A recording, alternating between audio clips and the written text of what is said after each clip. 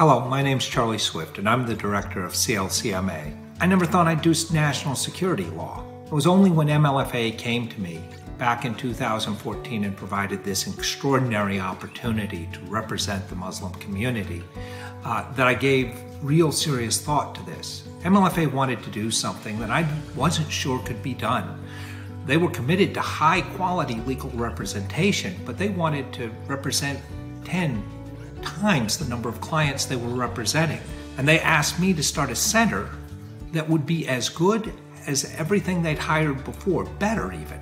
With MLFA's help, we recruited and now have 10 dedicated attorneys working on immigration, civil, and criminal cases.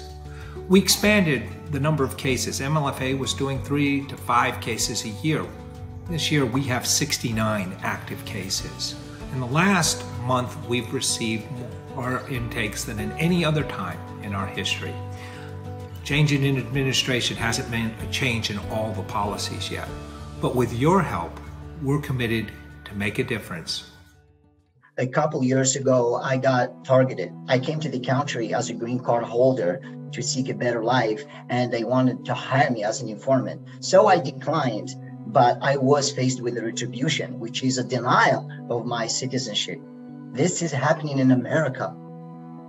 And not only that, they sent me to jail for 30 months for traffic tickets. If you got targeted by a federal agency, there is no way you could fight on your own. You would be crushed. I sought help from CLCMA. And honestly, as a person of color, as an immigrant, as a targeted Muslim, as a vulnerable immigrant in this country, I guess the question would be, who else than CLCMA could have fought for me as strongly, as seriously, as wholeheartedly, with such a commitment and such an unflagging will to see justice being served. Being a client or a beneficiary of CLCMA feels like family to me. I know I can rely on them to stand for me, to fight for me, just like they did for so many other vulnerable Muslims in America. Their mission is known within the Muslim community, and that's why I chose them to fight for me and stand for me in my fight for my constitutional right. An attack on one of us is an attack on all of us, and we wouldn't be able to send such a powerful word, such a powerful message without the help, without the great work that CLCMA is doing. Hi there, I'm Christina Jump, and I am the Civil Litigation Department Head for the Constitutional Law Center for Muslims in America. We have currently 34 active litigation cases.